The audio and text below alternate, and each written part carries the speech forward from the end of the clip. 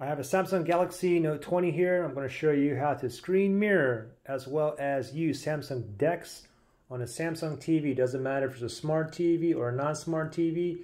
And what we're going to do to connect it is we're going to use a cable here. It's a HDMI to USB Type-C cable. Really quickly, this is what the cable here looks like. HDMI to USB Type-C. HDMI, we're going to plug that into the back of our TV. This cable here is a 4K at 60 FPS. It's pretty inexpensive, but I'll put a link below where you can get this. So let me first go ahead and plug in the HDMI port on the back of the TV. Okay, it's plugged in the back of the TV. Now the USB Type-C, we're going to plug that into my Note 20 here. Also take note that you have to be on the correct HDMI port, okay? All right, I don't think mine is on HDMI 3. Let me change it to another. Oh wait, it is HDMI 3. Okay, yeah, it's connecting now. Okay, and let's see what happens here.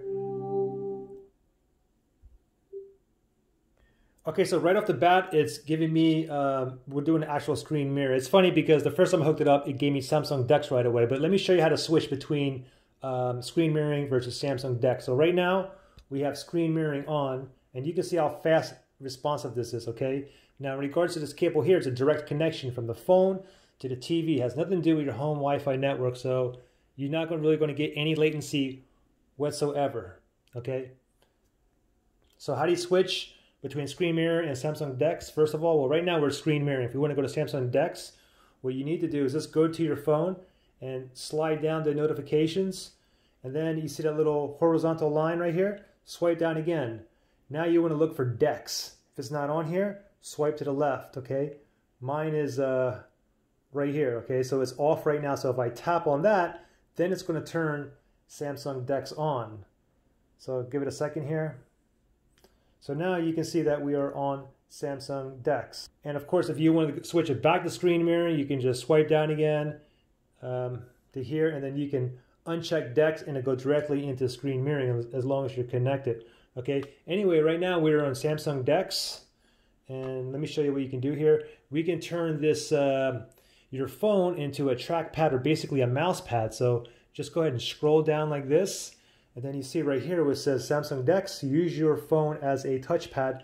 Let's tap on that, and now here is the touchpad. Now if you look on my TV here, you can see the mouse. Let me focus in. You can see the mouse on here, okay? So basically it's a desktop version of your phone that's on your monitor or your TV here. And let me show this really quickly too, okay? So we're using the DeX here. Let's go in the gallery. Let me just show you a quick photo here. So here's a quick photo here. You can pinch to zoom in and out on your trackpad here. Also, let me show you this as well. Let me go ahead and show you a quick video here. Here's a video here. Let's go ahead and play this video, okay? 3, 4, 5, 6, 7, 8. Okay. Not sure if you noticed or heard, but the audio came out from my my Note 20 here. But you can also make the audio come out of the TV. Okay, how you do that is simply you scroll down again, the notifications like this, and then you can see right here where it says output, audio output. So if I tap on this, tap on that down arrow, now right now it's on my phone, Galaxy Note 20 Ultra 5G. But you also have another option here is display device. Okay, so display device would be my TV. So now, let's go ahead and play that video again. 1, 2, 3.